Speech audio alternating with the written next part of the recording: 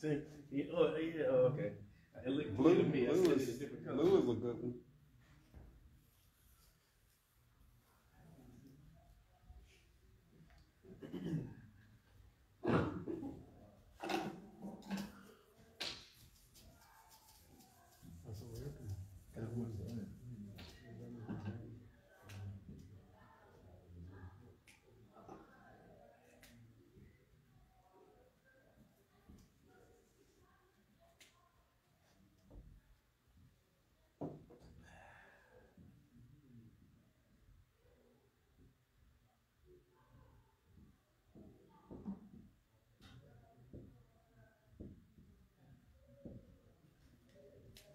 All right. Today, inshallah, I'm going to be talking about the facts or the frequently asked questions about Al-Islam. As I've mentioned on the social media page, there's been a huge uptick in people interested in Islam. We know during Jummah, and I'm going to try to remember when I say these Arabic terms to say the English term. During our Friday prayer, which is our congregational prayer, when Christians celebrate on Sunday and Jewish people celebrate on Saturday, our day is Friday. So the larger community is here on Friday. That's what I mean by Jummah. Jummah means actually gathering together, and it's called Friday prayer, the name of the Friday prayer.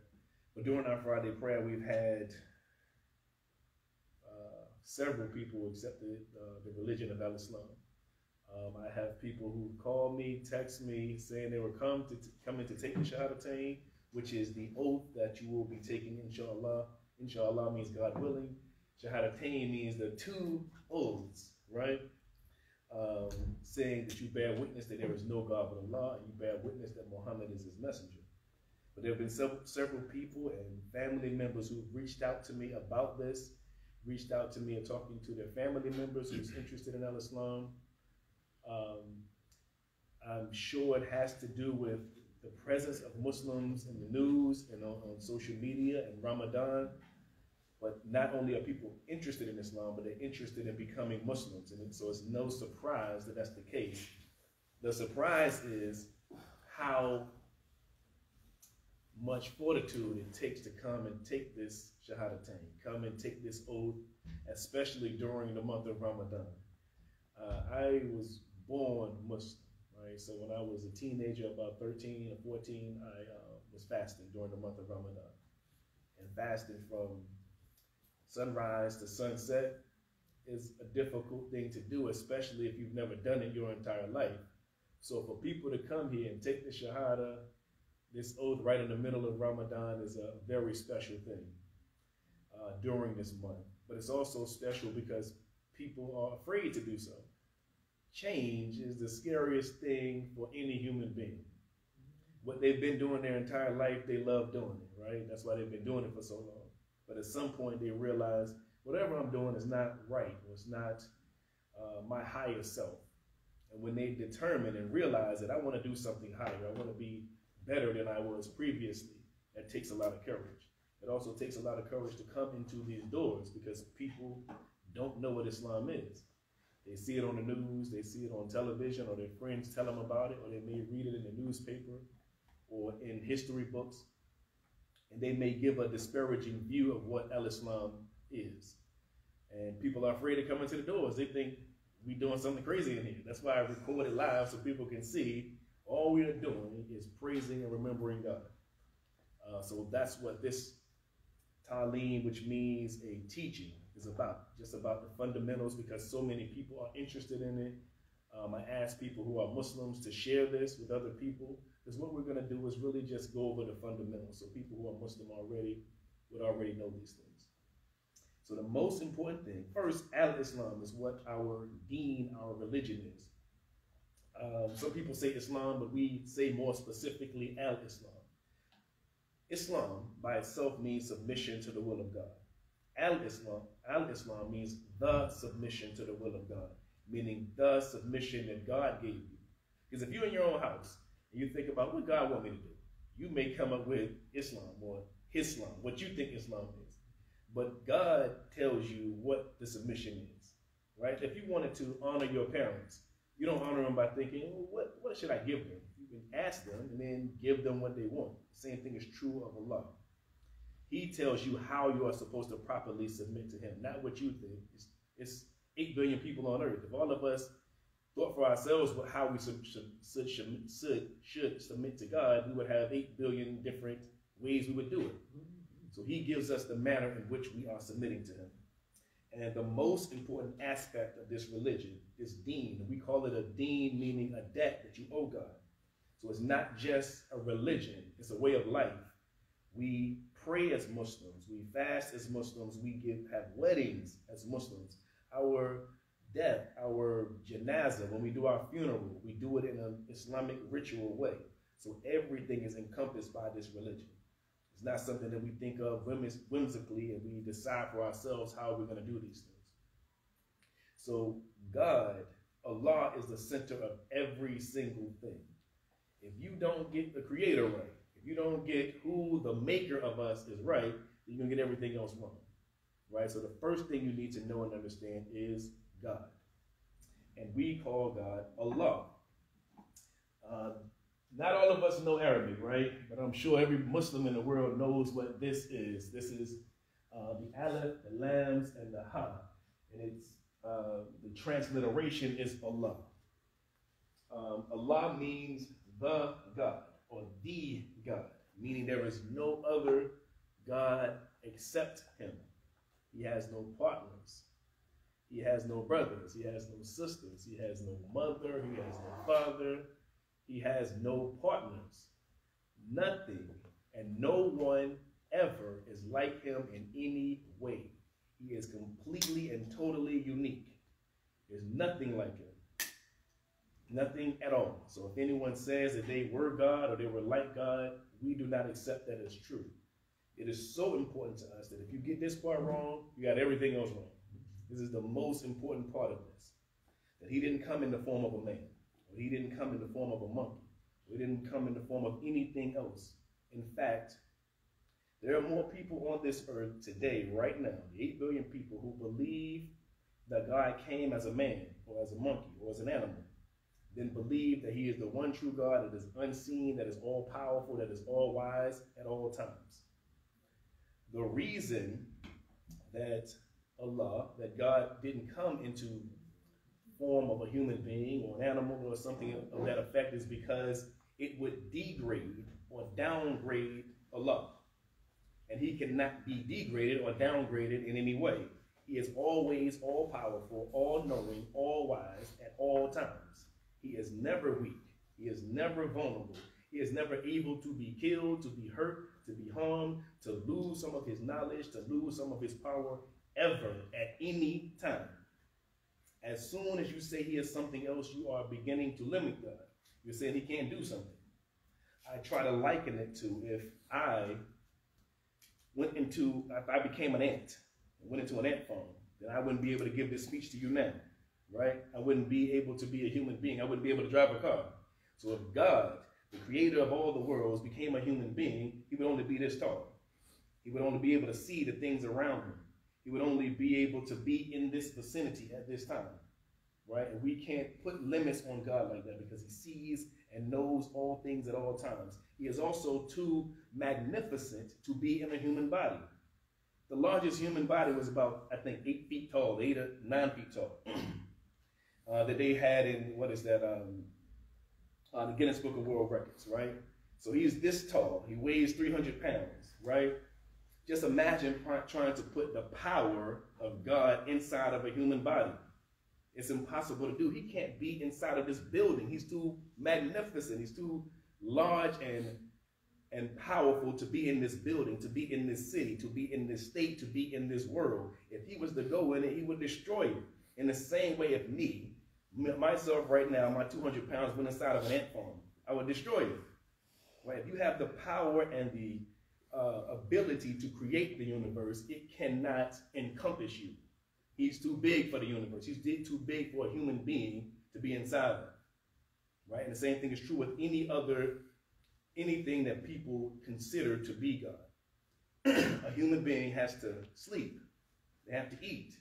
They have a call of nature. They go to the bathroom. Allah is never in need, ever. Not for 1 second, not for 1 minute, no times. Does he need food? Does he need water? Does he need our prayers? He don't even need us to pray for him. We pray to him for our own sake. Whether we pray to him or not, he is still Allah. He is still the God. He is still the creator, whether you acknowledge him or not. So nothing that we do can increase him or decrease him. This is the reason I'm harboring on this so much is because it is the most important aspect of Al-Islam. As I said, if you get the creator wrong, then you lose your purpose. You don't know what the purpose of your being here is. If you don't understand why the creator made you. So he made you on purpose, and that purpose is to worship him. And when we say worship, a lot of times people take that as just praying to God, right? But worship is every action you do that is righteous. Every action that you do that is not a sin is worshiping God. So me right now, I'm worshiping God. You right now listening, you are worshiping God. Being a good father, being a good husband, being a good friend is worshiping God. So when we say he created you to worship him, he means every action you do that is not a sin is in worship to him. When you help somebody that's homeless, when you help your son or your daughter, when you go to school and you go to work and do something productive, that is a form of worshiping God. The only opposite of that is if you're doing something to harm people. So in general, our worship is the benefit to other people and other things around us. God created us as the successor, the caliph, the leader of this universe and everything around us. So if you plant a tree, you are fulfilling the duty that God has made for you to help and benefit someone else. Maybe it's 10 years, 20 years from now, right? But we are designed to sustain this earth that we are on and to be a mercy to it. So if you're doing what's good and what's right, you are worshiping God. If you are harming something, then you are doing something sinful. Whether you're harming yourself or other people, that is the opposite of worshiping God. So everything you do that is harmful to yourself or to other people is what a sin is, right? And we are born, God created us with a ruh or a ruh and a nefs. A ruh is your breath that God blew inside of you, and the nefs is your self, your spirit that is inside of you. So all of us human beings are spirits. We are spirits who are housed inside of this body. And the body is just a vessel, a vehicle to travel around this earth and experience this earth. So we are all spiritual beings. And that spirit that God put inside of each and every human being is pure, is righteous. He made you pure. When you were a baby, we don't believe you had a sin upon yourself. We believe God made you completely pure. And then it is up to you whether you corrupt that soul or whether you purify it. Now, as human beings, God, Allah, made us with the capacity, with the ability to sin, which means that we will sin, right? God, Allah, has over 99 attributes. We say he has 99 attributes, but actually in the Quran, there are more than 99 attributes. They are descriptions, they're names of Allah and how he relates to humanity. So we call him the compassionate, we call him the loving, we call him the most merciful, we call him the forgiving, we call him the pardoner. He cannot show he forgives you unless you sin, right? So he created us knowing that we have the capacity to do wrong. But our goal, our aim, the reason that we are different from other people is because we feel bad when we do something wrong and we turn back to him. It's called tawbah. So we are on the wrong path. So we are trying to get to the straight path to God. And this path is upright. And if we go down the wrong path, it is our job and our duty to turn back. If anybody's ever heard the story of the prodigal son, right? There's two sons. One of them, he stays righteous. He does everything he's supposed to do. And then the other son takes his talents and he goes off into sinning and doing wrong things. And it says, though, that he turned back to God. And when he came back to God, God ran to him. That is the same belief that Muslims have. That you, individually, each and every one of us, are responsible for our own selves. Nobody made you a sinner. Nobody had a sin that is stained upon you. And nobody can die and erase that sin for you. You did it, so you have to be accountable for it. And the way you are accountable for it is you ask God for repentance. That's all he needs from you. He wants sincere repentance from you, for you to turn from what you've done wrong and to try to make amends. And we will do this over and over again. This is what I want to tell you, especially to you, brother, is that people think, there's a brother who came here a couple of weeks ago. He said he was afraid to come into the masjid because he thought he wasn't worthy to come into the masjid. He thought that he had sinned too much. And I tried to explain to him that this house is a hospital, right? We are sick. We are all sinners in here. But the difference is we are asking for forgiveness. We're trying to change. The difference between us in here and people out there is that they are living in sin and not being concerned about trying to change. So you're going to make mistakes. You're going to do something wrong. The reason you come back to the masjid is you ask Allah, please help me. You want to be around people who are God conscious, who think about God all the time. That makes you less likely to sin. That's also why we pray 5 times a day. That's the next part of this. So the first part is Allah. Right? That Allah is the most important. And you are bear witnessing that you believe in Allah and that he is all powerful, all wise at all times. The second part of the oath that you will be taking, inshallah, is I bear witness that Muhammad is his messenger. Now that means that he is the last messenger and prophet sent to mankind. Not that he's the first or the only. We believe in all the prophets of God. We believe in Adam, that Adam was a prophet of God. We believe that Moses and Abraham and Aaron and Elijah and Jesus and John the Baptist were all Muslims who believed in this religion of Islam, who taught the same thing that we are teaching.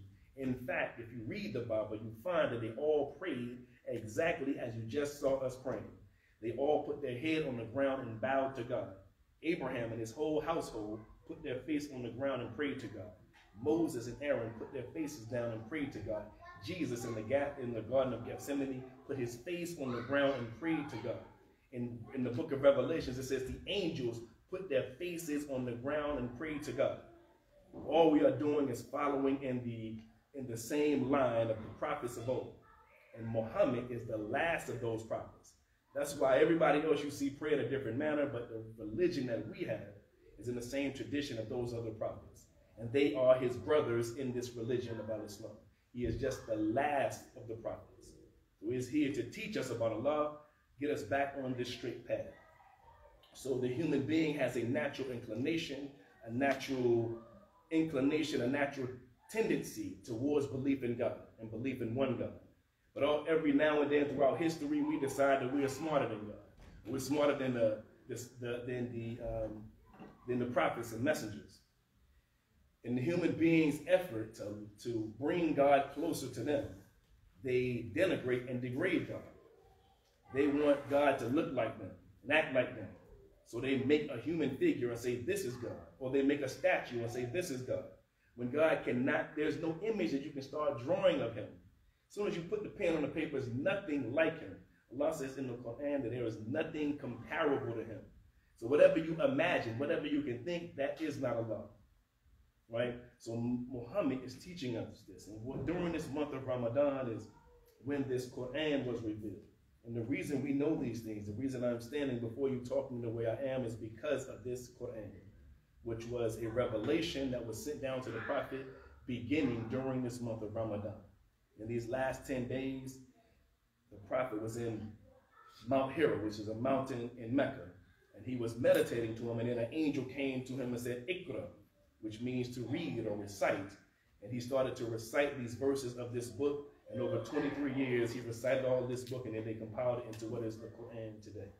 So this is our holy book. This is also different from any other scripture, any other manuscript. When you leave, before you leave, I have a copy of something called the Clear Quran. I'm gonna leave with you. Just remind me to give that book to you. It's a translation in English of the Quran. And this book was compiled over 23 years with different circumstances, different situations that happened in the life of the Prophet. And Allah would give him a revelation to answer the questions or the dilemma that was happening during that time. And all of that was compiled into this Quran. Unlike any other manuscript, this book has been preserved in its original form since its inception. So there are copies of this Quran that came from the time of the Prophet. We can take this book and put it beside those copies that are written on animal skin and read the exact same words. The same thing cannot be said of other scriptures.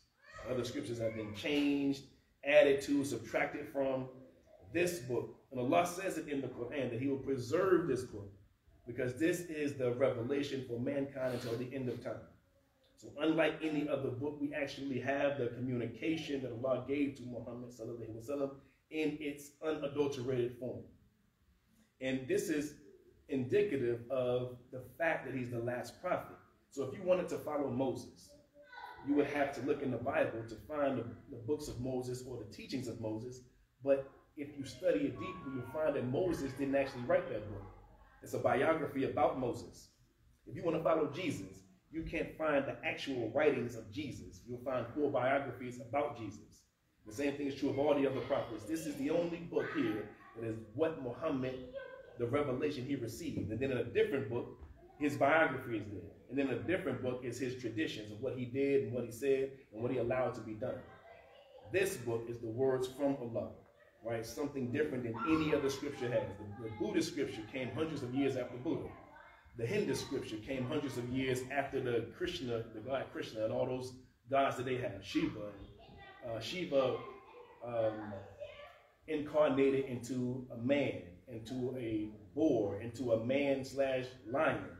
I say all this to say there are people who believe in God, but they believe in different incarnations of Him. When we believe God cannot incarnate, it's impossible for Him to lose His majesty and lose His power and become a human being. Because if He becomes a human being, then He can be crucified. And God can't be crucified. So the next aspect is, I get scared when I erase Allah. I don't even like erasing Allah's name, because it's the most important part of it. The next part is the salat, which is what we just did. And I'll just give you the, yes sir. Walaikum salam. Okay, alhamdulillah. Let me know if you need anything. Okay, I hope everything is okay. So the next aspect is salat. So we pray 5 times a day. It's normally translated as prayer, right? But I like to translate it as worship, because it is a form of worship. Because the connotation that people have of prayer is, you have your hands like this. At least in America, you have your hands like this and you ask God for something, right? When our prayer is more of a ritual. You see, when the people came in, those people, the sisters and the brother that came in are from Senegal, right?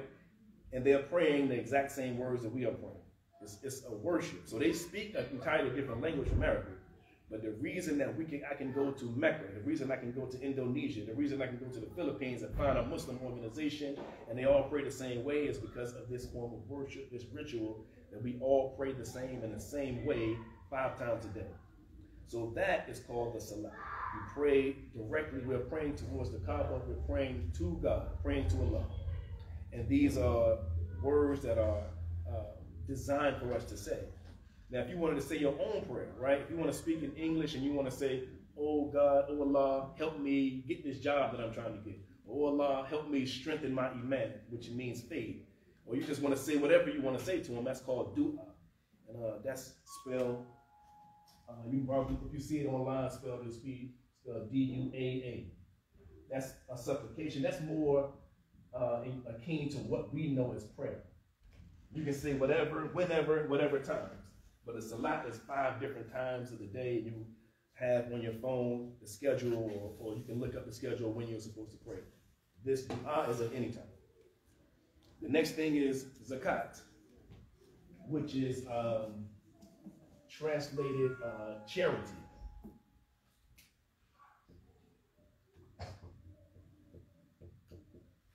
And you pay throughout the year 2.5% of your wealth. This is for all Muslims that are able to pay zakat. So you pay that for the poor, you pay that to those people who are in need, those people who are sick, the elderly, to the masjid, to make sure the masjid is running. All of those things are this 2.5%, right, of your wealth. And then anything other than that is called sadaqah. Zakat means charity, but it also means a purification. the reason that we pay this and the reason that this is important is because everything that you have, all of your possessions, are not really yours. They are Allah's. Allah has entrusted you with a certain amount of money or a certain amount of time. If you don't have money, your time can also be your zakat. The time that you have spent doing something good, doing something righteous, right? Charity is considered a smile. Me smiling at you while I'm talking is considered a charity because smiles actually are contagious. You never know somebody like this brother right here, right? Every time he comes in here, he's smiling and happy, right? He makes everybody around him happy. So that is also in this religion a form of charity. So this zakat is from the bounty that God has given you. Obviously, we can't take this with us, right? So Allah has given us a certain amount of money, a certain amount of time, a certain amount of knowledge. Knowledge is also charity. Everything that you can give to somebody else is a form of charity, right? So outside of this 2.5%, this is also called charity. You give, if you want to give beyond the 2.5%, whatever else you give is considered sadaqah, extra. And extra, whatever you give is to people who are in need, to people that you know that are sick or anybody that's feeling any difficulty. Your sadaqah can be, as I said, a smile to somebody or just spending time with them. There are times when we go feed the homeless or we go speak to the elderly. That time is considered a charity because you could be doing something else. You could be at home, asleep, or watching a game or something, but instead you took that time to do something righteous, to help somebody else. And that's what worshiping God is, always to help somebody else. Also, Allah says nothing that you give in charity will be lost. So you should never be concerned about, oh, I think I gave too much, right?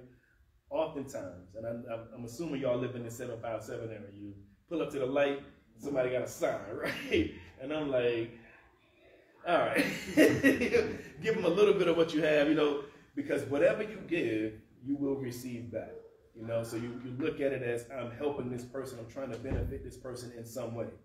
But every light you go to, you might not have enough to feed everybody or give money to everybody, right? The next one is Psalm, which is fasting.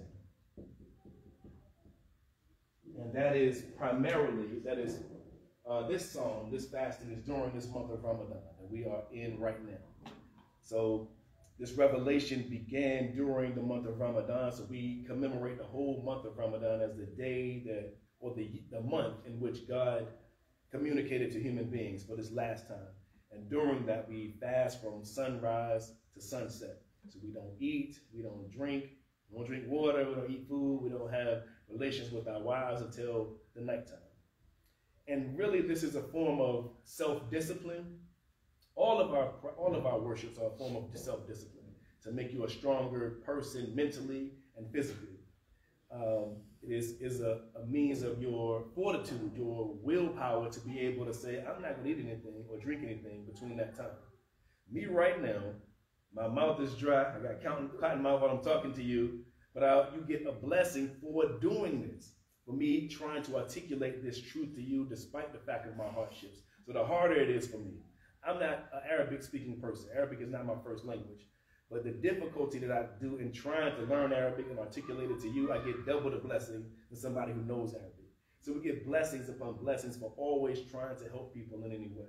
So during this month of Ramadan, we're fasting during this time, and we're reading the entire Quran, one part every day, so we can read the entire Quran by the end of this month. And it is nothing but a commemoration of God's revelation to us, right? So we do all of this, everybody comes together, and at the end of it, we have an Eid or a feast that we will have, inshallah, God willing, on Wednesday or Thursday.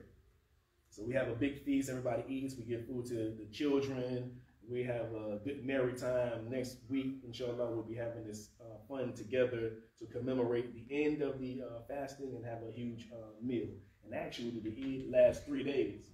So it's something that's supposed to be for the kids each day for those 3 days, and for us, because you from fasting. I know me personally, I start feeling guilty if I'm eating during the middle of the day because I've been fasting for a whole month. So I feel like, am I supposed to be drinking this water? Right? But it is a way to empathize and sympathize with people who don't know when their next meal is coming. There are people you see online in Gaza who are waiting for food to come down, right? Waiting for people to drop food down to them. So they don't know when they are going to be able to eat or when they're not going to be able to eat.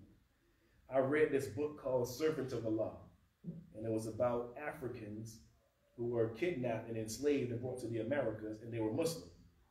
They were fasting even though they were enslaved. So I always think of that when I think about how hard it is for me to fast. I'm like, they were forced under the worst conditions in humanity, and they still fasted. I'm just a little hungry. You know what I mean? I know at 7:30 I'll be able to eat. They don't know when they'll be able to eat. So if you put that into context, you realize that your little hunger, your stomach hunger, is not as bad as what they had to endure and what people are enduring right now in the Congos, in Sudan, all over the world. They don't know when food is coming to them. But we know at 7:30 I can drive over to Captain D's and get me a fish sandwich. Right? The last one is Hajj. And if you were listening to us, we were talking a little bit about going to Mecca for Hajj. And this is, like Zakat, this is for people who are financially able to do so. So going to Hajj costs a lot of money. I've never made it to Hajj. Right? Hajj, right now, the minimum is about almost $10,000. But if you go to Mecca and Medina throughout the year, it's called Umrah. And Umrah is also in the Quran that you should perform Hajj or Umrah, but Hajj is the bigger and most important pilgrimage. Every year, about 2 million to 2.5 million people come together in this ceremony called Hajj. It's the largest pilgrimage in the world. If you've ever seen Malcolm X's movie, you'll see how that pilgrimage transformed him. Because what happens is all of us today, we just pray towards the Kaaba in Mecca, right? But when you get to Hajj and you see all the different nationalities, all the different races together praying, you get a whole nother appreciation when you realize that it's not just us people in here, us 10, 20 people in this masjid. It's not us, the other 20, 30 people at that other masjid, but you see the actual 2 billion people. Well, you get an idea of the 2 billion people, because at the pilgrimage, I think the most they've had is about 3 million people. But you see all these different nationalities who cannot speak. Most of them can't speak Arabic. They can only say Arabic, the prayers in Arabic. So they're speaking their own language. They're in their own groups together. The Indonesian community come together, and the sisters all have like a green towel around their head. You just at one with them. You realize that you are really one humanity. We are all praying to the same one God. We are all coming there with the goal of pleasure and the pleasure of Allah. So you really get the feeling of the brotherhood and sisterhood of this Deen of Al-Islam. As I said, it's the largest pilgrimage in the world. So Malcolm X initially was in this organization called the Nation of Islam. And upon making the Hajj, this pilgrimage, he realized that it was more Muslims than just the African-American Muslims in America. He realized that there were white Muslims, there were Chinese Muslims, there were all these other different ethnicities of Muslims who were sincerely believing in Allah in the same way he did. So it broadened his scope, it broadened his understanding, and he realized that Al-Islam is encompassing for all human beings. Thinking of this, I remember something that when I was a teenager, I was studying religion, right? And I was raised Muslim, born and raised Muslim, and then I had a bit of an epiphany to try to find out whether what I believed was true. And in doing so, I started studying all the different religions. And I built a criteria of what I thought was true. I said, God has to be one, right? He has to be all-powerful, all-wise at all times, never vulnerable, never weak. Because my parents and everybody I know told me this, so I wouldn't accept anything different. My mom tried to take me to church, and I was like, you told me that God can't be killed. They said he got killed here, right? Like, I believe what you said. That makes sense to me that God can't be killed. Now you're telling me this. So I believe that God couldn't be killed and harmed in any way. That was one of my criteria. The other one was that whatever this religion is that is true, it has to be encompassing all people, right? It can't be something that's just for the Jewish people, or just for Chinese people, or just for black people. If God made everybody, it should be something that everybody can accept. And I found out that the religion I was born in, Al-Islam, is the only one that really sincerely looks at it in this way. Because not only is it every human being follows Al-Islam, but every single, when the planets are in their orbit around the sun, everything outside of Allah is his creation, and it submits his will to him. And that's when I knew 100% for sure that I was born in this right religion, right? The difference, I think, though, the good thing about that is I was born in this religion, but the better thing is you have decided as an adult, you looked at the different options, you weighed different options and said, this one is the right religion. I'm saying it takes more strength, it takes more fortitude to change than be born in. Right? That's why when you accept this deen, when you take the Shahadah, everything you've ever done ever is wiped clean and you start fresh. So when you come up here and take the Shahadah, you'll be the most sinless person in this room, in everywhere, except for other people that's taking the Shahadah at the same time as you. Right? Because you are starting something different in your life than everyone else. Right? And then from that, you just try to maintain it. And when you do wrong, and everybody does, then you just ask Allah for repentance, and you go back to being that same sinless person. That's the good thing about a Muslim, is we know our station, or we should know our station all the time. You know whether you committed a sin or not. You know whether you asked Allah for forgiveness or not. You know whether you were being sincere or not. Right? So you should know what position you were in all the time. You know you need to pray more. You know you didn't miss that prayer. Ask Allah for forgiveness, or try to pray that prayer that you forgot. Right? You know that you're in fast last Saturday, right?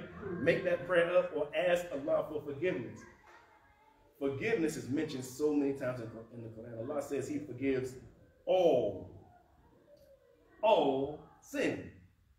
All sin. All you have to do is be sincere and ask him for forgiveness. That's it. Right? And sincerely change, and only you and only Allah knows whether you are sincere. And you may fall 1,000 times. It may be something you're just weak for. Right? Every time you sincerely ask Allah for forgiveness, he will forgive you. He said, listen, Allah, I know it's hard. I've been trying. I've been praying. I've been asking for your strength to stop doing this. Right? I really like this. I really like this show I'm watching, or whatever it is. I really like this girl or something. Right? You ask Allah for forgiveness and you stay amongst Muslims. Eventually, whatever that is, you'll be able to get away from it. Because you stay amongst people who are like-minded, who are trying and striving to be as righteous as they possibly can. So what happens is that at the end of judgment, at the end of life, the last days, you'll be before Allah. And everything you said and do will be for you or against you, right? Everything you have not repented from will be against you. If you repent, Allah wipes it away like you never did it, right? It is you, as people, human beings, who say, yeah, remember when I used to rob that bank, or remember I used to beat this person up, right? Like, Allah does not want us to brag about the sins that we commit. He wants us to brag about the good things that we've done, promote those things. So if you say, yeah, I went and fed the homeless last week, that'll encourage this brother or me to say, you know what, maybe I should be out there feeding the homeless also. Because the same thing happens if you say, yeah, I did this thing, I did this bad thing. It encourages other people to do something bad or something wrong. So if you do something wrong, if I do something wrong, you'll never know. I'm not telling you, because I'm not promoting it, because I feel ashamed of it. It's a thing called haya, which means modesty. It also means shame. Right? If I do something wrong, I'm not going to tell you. You'll only find out if you saw me doing it. Right? Because my point of it is I'm trying to do what's right. I'm trying to fix that. So not only if you commit the sin, but you're also boasting about it. You commit two sins now. Now you're promoting it. You didn't just do the wrong thing. You told everybody else about it. Made it seem good to do or okay to do because you're doing it. And they think to themselves, well, this brother doing it. He telling everybody, maybe I should. Right? So our goal, our aim is to, when we make it to paradise, to make sure our scale of good deeds outweighs our bad deeds. That's what I mean. Every Muslim should know their station. You should know whether the good deeds you've done, whether they outweigh those bad deeds. And all those bad deeds you can think of, you ask Allah for forgiveness. You try to make amends. If you hurt somebody, you did something to somebody, every Ramadan I try to reach out to people and say, you know, if I offended you in any way, I am sorry. Please accept my repentance. Please accept my asking for you to accept my repentance, right? I went to Africa in October, and I had a couple of friends of mine, African-American brothers, who we had some issues with. I said, listen, I'm about to go to the motherland. I don't want to have any tension with any African-American, period, right? So let's go out to lunch. We're going to make amends to any issues you have. The same thing is true for you whenever you feel. That was just an opportunity for me to do that. But any moment when you feel like, you know what, I know I wronged this brother, or we having this tension, just ask him, say, listen, can we make amends and stop this, right? Whatever the tension is.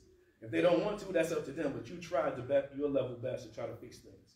So you know whether your position is you've done the best you can, you've been as righteous as you can, and anything you've done wrong, you ask for repentance for, you ask for forgiveness for it, and you will be forgiven. That's in a nutshell what Al-Islam is. That's why, to me, it is the most beautiful religion in the world. It's like you have everything that you already want in these other religions, right? Except nobody died for it. You are responsible solely for what you do. When you go to heaven or hell, it's because of what you did solely and completely, not what anybody else did. Not because you believe somebody else did something for you. Not because you believe that Adam committed a sin and caused you to go to hell. I wasn't there when Adam did it, right? Why would I be punished for it? God punishes you for what you do and you don't make amends for, and what you don't ask him to forgive you for. And he made you to do wrong so you can come to him. There's no way he could be the most forgiving if you never did anything wrong.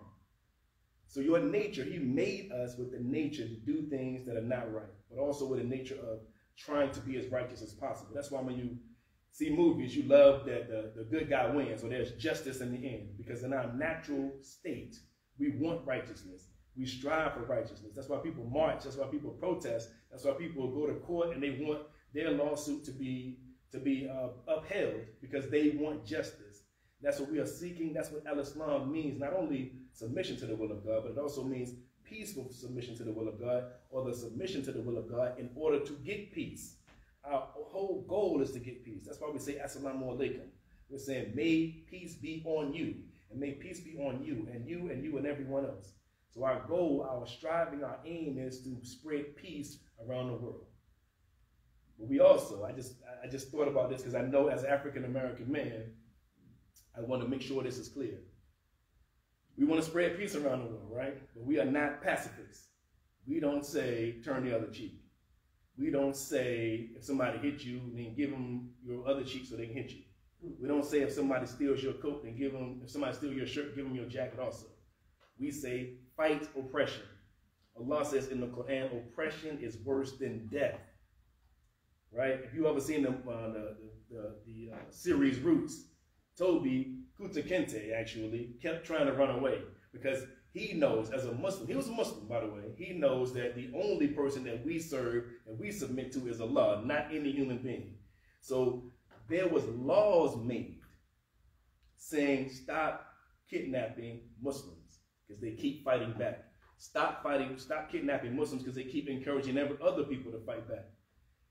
The spirit that Muslims have of that we will only submit our will to the will of Allah is something that cannot be contained. That's why people are coming to Al-Islam in droves when they see the people in Gaza. The people in Gaza have rocks, and they're fighting people with rockets, and they're still believing in Allah because they know they cannot lose. Them dying, they go directly to paradise for that. Directly. They go directly into paradise. Right? Unlike any of us, if you die in the cause of Allah, you die fighting for justice, you go straight to paradise. Right? So that's why Israel, they are winning, but they can never defeat those people.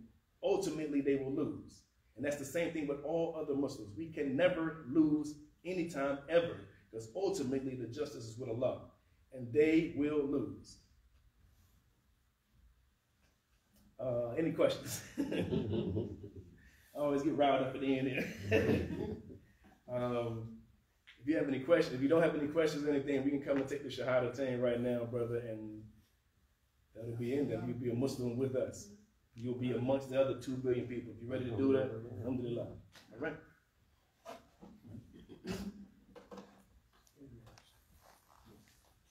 So again, I'm going to say this slowly for you to repeat after me. And what I'm going to say is, the translation is, I bear witness that there is no God but Allah, and I bear witness that Muhammad is his messenger. So, Ashahadu, Allah ilaha illallah. Ashahadu anna Muhammadan Rasulullah. Alhamdulillah, brother. Brother, you with us now, man. Right now, and I say this all the time, you are the most sinless person in this whole vicinity. The only people more sinless than you are people who just took the same oath you did. You are now amongst the 2 billion people, amongst all the prophets of God who accepted and understood that there is only one God. So this is what I would like for you to do, and I hope that you do, is that don't put too much burden on yourself, right? It's a hard thing because you are encompassed by people who don't believe in the same religion you do. We make up about 1% of the population. So there's going to be people pulling you in different directions. So don't put too much burden on yourself. Learn and do as much as you can, because each day you strive and become a better and better Muslim. I didn't become imam yesterday. It's something that I built up to. You know, you try to be better and better and more righteous and more knowledgeable each day, and then you'll be the Muslim that you are striving to be. We here are your support system. I'm gonna leave you my phone number. You can call me if you have any questions, any concerns. But the purpose of a community is to ensure that you keep this purity as much as you can that you just have right now, right? So if you feel that you are slipping, you feel like you're down, you feel like you don't understand something, you can call me, text me. I might not get right back to you, but I'm gonna get back to you for sure. And I'll get the answer to you to whatever you need. Again, I say, it takes great courage to change your course that you've been living in your life. How old are you? 39 years old, right? So for 39 years, you've been going down one path, and now you're saying, I'm going to change this. I'm going to be a Muslim. I want the world to know I'm a Muslim, right? That means that you have decided in your mind and figured out that this is the right path for me, right? And when you do this, you'll be inspiring other people. Other people will see you differently. They may see you differently now. It's something that happens that I find with people that become Muslim. I find that most of them are people who are already righteous and good people already, or people that their family come to for advice, come to seek some support. Because as a person who's a good person already, or that nucleus already, Al-Islam just makes you better than what you already are. It just elevates you, right? So whatever you are now, when you accept this religion of Al-Islam, it just improves what you already were, right? It makes you a better Muslim, a better person, a better worshiper of God. So alhamdulillah, I will do whatever I can to ensure that you stay on this path and that we are your support system and everybody you see here. And if you come on Fridays, I know it's difficult for some people, but our Friday prayers at 1 o'clock, that's when the majority of the people are here. You'll see your brothers and sisters in here. They will be trying to exchange phone numbers with you so they can be your support system. So call them, reach out to them anytime you feel like we'll be able to be your backbone, brother. I appreciate you, man, very much. Yes. Do you have any more packets? I do. I got Shahadah packets. That's what I'm saying. I'm going to get him the clip and Shahadah packets, all those things.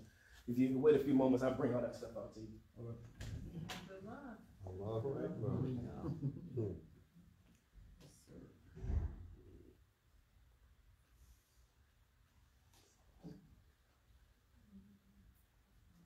So you live with them? Yeah, Chesapeake, cool. Where you at in Chesapeake? Where you at in Chesapeake? Over by the mall. Okay, in Great Breeze. No, Chesapeake Square. Oh, that's that time. Yeah, I'm over. Yeah. I'm in Chesapeake. I'm over like, South South whatever it is. When you go down Bremerton, over the bridge by Norfolk State. As soon as you pass Big Spot, Overly Park, I'm over that way. So yeah, when you say Chesapeake, I'm like you over there, but yeah, you over that side of town. Yeah, okay. Just be so large. And that's when you born all. Well, I was born, so I was raised in Manews. Oh, okay. You've been around a little bit. Yeah, okay. So you're in Chesapeake. Class we saw us in Arabic class. First, third Sunday. At 11, in case you want to like I said, don't put no pressure on yourself right now. You've got a lot to think about. A lot to catch up, but just keep that in the back of your mind.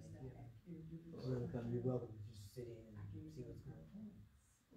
First and third, second, and then.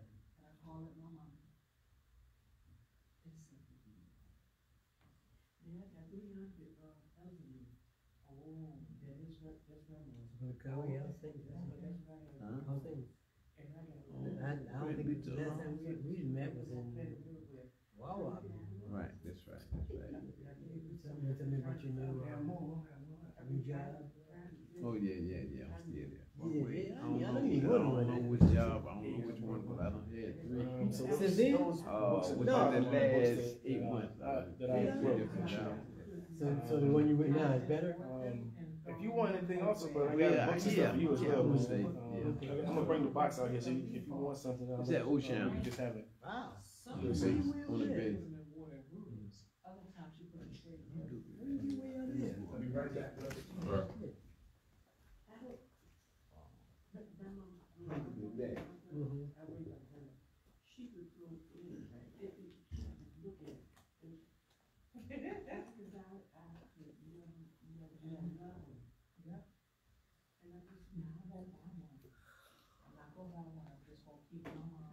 You from over that side of town too? Suffolk.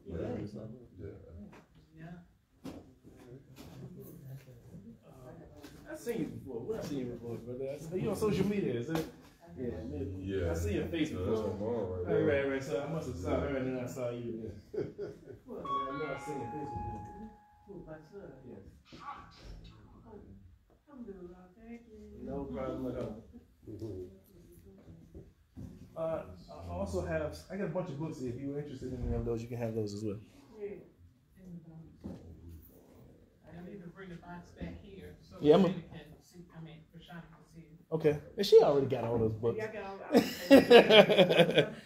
But you can have, if you want to give them to somebody else for sure, you can have some.